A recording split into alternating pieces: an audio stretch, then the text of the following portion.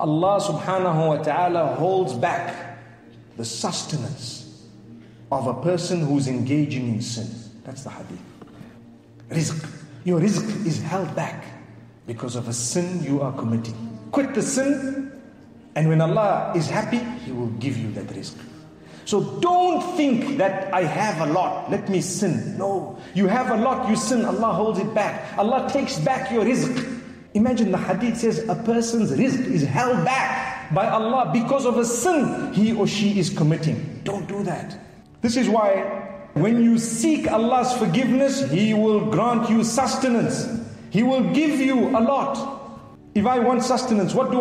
I need to ask Allah's forgiveness. Oh Allah, forgive me. Oh Allah, forgive me. Do it 100 times a day and you find you get your sustenance.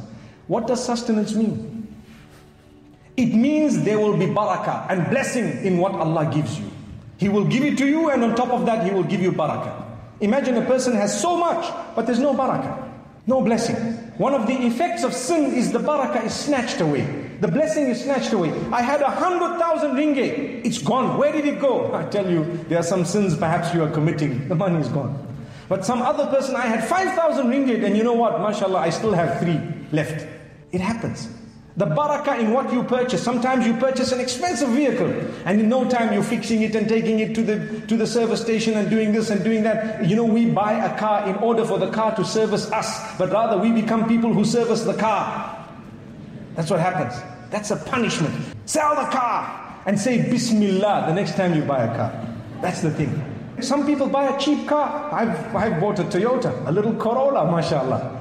And you know what? I keep rolling with it. That's why they call it Corolla, mashallah. Keep rolling. It's done 120,000 kilometers and I'm still rolling, mashallah. And we service it once in a while, a few dollars here and there, and that's it. May Allah forgive us. May Allah still grant me barakah in that vehicle of mine. But at the same time, my brothers and sisters, the point being raised is barakah. I'm sure we've understood it. To say, you might buy something cheap and it's so beautiful. It serves the purpose. It makes you happy. It's durable. It lasts. And sometimes you buy something very expensive and you know what? It didn't last. And don't fool yourself to say it's still under guarantee, under warranty. Let me go back. No. The point being raised is just turn to Allah. Make dua to Allah. When you select things, when you say things, relate that to Allah. Allah gave you, so say Bismillah. Oh Allah, I'm about to purchase something expensive. You know, we purchase a house. It's not cheap. It's expensive. And we buy a house, and after we've gone into the house, everything goes wrong. And we start thinking to ourselves, someone did magic on me. You know, that's the first point of stopping, isn't it? People are jealous. I bought a house. Oh, look what's happening to me. Jealous. You look at your best friend, jealous. Look at your mother, jealous. Everyone's jealous. Nobody's jealous. You are jealous of yourself. You haven't even read Salatul Fajr in the same house, and you want barakah in that house? Come on. As-salatu khayrun minan nawm. I'm sure we've heard that so many times. Amazing. So this is where the effect of sin comes in.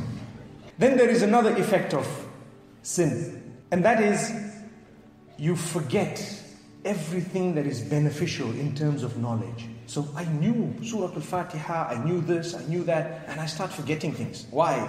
Because al-ilmu nurun. Ilm is a light, and that light is snatched away from the one who perpetrates sin without turning back to Allah. So if you want to remember what you are taught, you want to have a better memory when it comes to the knowledge of the deen, remember to seek the forgiveness of Allah. Lots of istighfar is a bonus. Oh Allah, you know what I did. I'm admitting my sin. You don't have to say it, but at least you know. You know my sin. I've committed the sin. I regret it. I won't do it again. And I'm going to turn to you, oh Allah, right now, forever. Allah forgives you.